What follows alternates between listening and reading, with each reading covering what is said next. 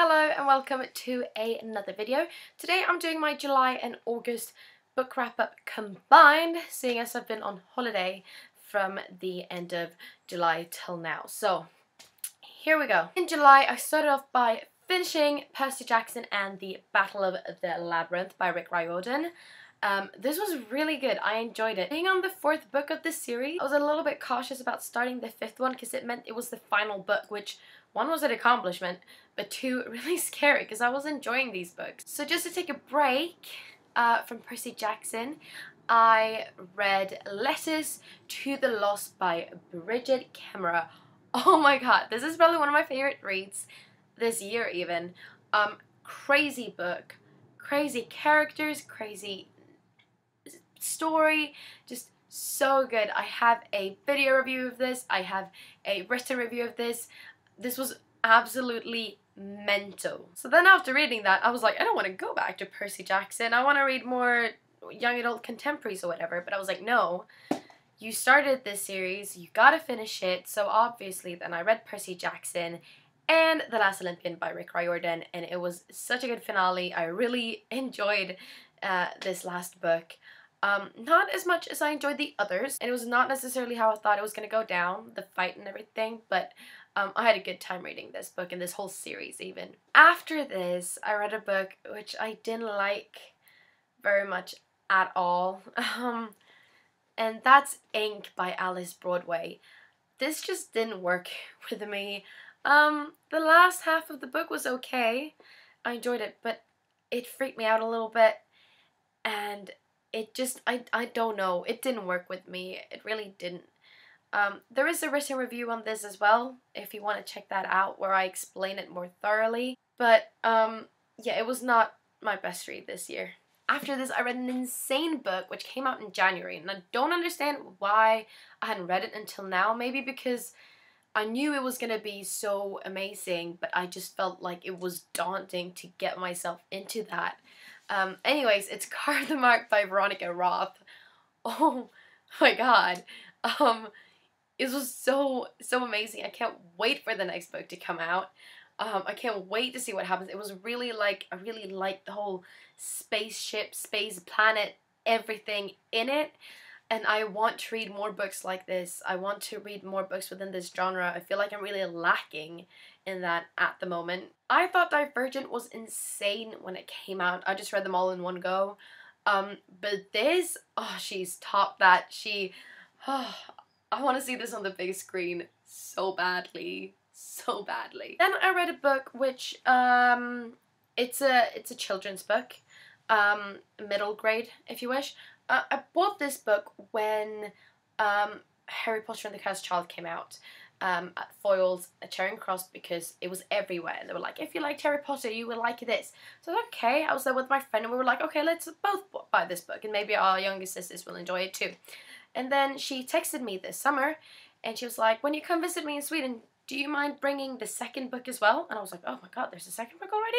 Obviously, because it's been a year, but I wasn't thinking. And she was like, yeah, the first book was good. And I was like, okay, fine, I'll buy you the second one. And I was like, well, in that case, I just gotta read the first one now, just to see what, you know, she obviously wants to read the second one, so. And that book is called The Crooked Sixpence in the series The Uncommoners by Jennifer Bell. This was like, it was strange reading children's books again. This is not like Harry Potter. Yes, it's got elements of it, crazy similar elements, and you'd be like, oh yeah, I see that. But it's not like Harry Potter. It is within the same genre, absolutely, the same age, but if you think you're gonna get something that is up there with Harry Potter, it's not like that. However, it's a very chill, very easily read book. It's amusing, it's good, I like this. It was cute. So then, finally, I bought this in May, and I still haven't read it because I'm just scared that I then have to wait for another year for the final installment to come out, and I don't want it to be over yet. And reading the second book kind of meant that, well, now you gotta wait a year, and then the third one is gonna come out, and then it's gone, finished. Also, I was like, do I even remember what happened in the first book? But Lord of Shadows by Cassandra Clare was epic. It was so, so good. I didn't have to reread Lady Midnight to remember everything. I just came back to me all at once. So many good scenes in here, so many ships. Also, Kit and Ty, can we just, my heart breaks for them. I love them and I want to see more of them. I have a feeling that there's going to be a trilogy about them. Have I read that somewhere or heard that somewhere? Because I know The Lost Hours, that trilogy is coming out, which is linked to, well, they're all linked, but it's more linked to the Infernal Devices trilogy, and I feel like the next trilogy after that has got Kit and Ty in it. I'm not sure. I don't know. But anyways, I love them more than anything else at the moment. Very, very good. Very good. Then I read a book which, I've got so many thoughts about this. I need to write a review about this. This book was given to me for my birthday. It was a book I've heard about. Very pretty cover. But nothing I wanted to pick up because it's not within this genre. It's a historical book, a historical fiction, and I do read that, but I tend to keep to Philippa Gregory and sort of English royalties, and this book was not that. Anyways, the book is The Essex Serpent by Sarah Perry. It took me 2 weeks to get through. It's very intellectual, a little bit old-fashioned in the way that it's written. I felt like I was reading Jane Austen, which was bugging me a little bit. It was a good read. It got interesting. It got better. Yeah, I've got thoughts about this, and I really need to write that down in a blog post, in a review, where I can really express myself about this book. I am happy I read it. It was a good experience to read it and try something new. And I would recommend it to certain people that I know will enjoy it, if that makes sense. After that, I read the book that came in the Fairy Loot box for July, and that is Daughter of the Burning City by Amanda Foody. This was good. It was interesting. I was having a little bit of trouble to just picture someone without eyes, and I had to remind myself that she didn't have eyes.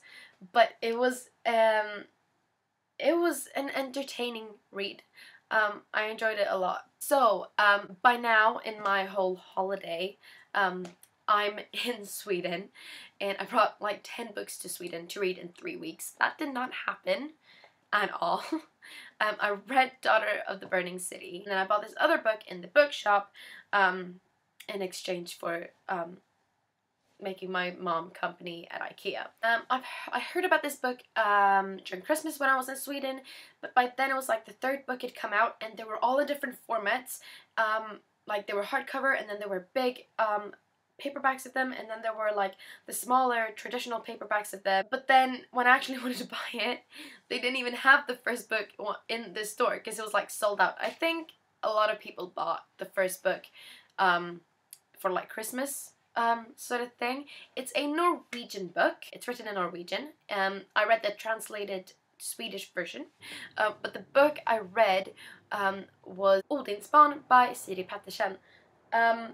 This translates to Odin's child, or child of Odin. It does not have anything to do with Vikings. I thought so. I thought because Odin is mentioned in the title, you know, it's gonna have like connections to Norse mythology and gods and Vikings. It doesn't, except for this one word, this one piece of vocabulary. But it was not disappointing at all. This book was sick. Oh, it was so good. It's a bit chunky. It's about 600 and something pages long, I think. Yeah, it's a good 600 pages long. This is an amazing fantasy world. I need to do a separate video of this. This was so sick. I know some people, I read this everywhere. I brought it with me everywhere, and everyone was like, that's a gross cover. Like, what is that even about? And I'm like, it's a tale. Yes, if you look, it's a tale. It's pretty gross. but it was sick. It was just so good. We're in the middle of like August now, not even that, towards the end of August, and I finally read Outlander by Diana Gabaldon. I'm in my way through this. Oh, you can see how like it's just so, it's so brought it everywhere. Oh, so good. I've seen the TV series. I've seen the 2 first seasons. I've got the first 4 books, and yes, it took time. It took time to read this. I don't know why I read this. Was not only over 800 pages long. It's just so much going in. Like, you really need to concentrate to appreciate it, and I feel like I need to take my time and just sit down for a good few hours and just get immersed in this world. And I didn't really get the time to just sit and read. Like, I got interrupted a lot. So I feel like that's part of it. But also, it's a long book. It's a long book. It takes time to read.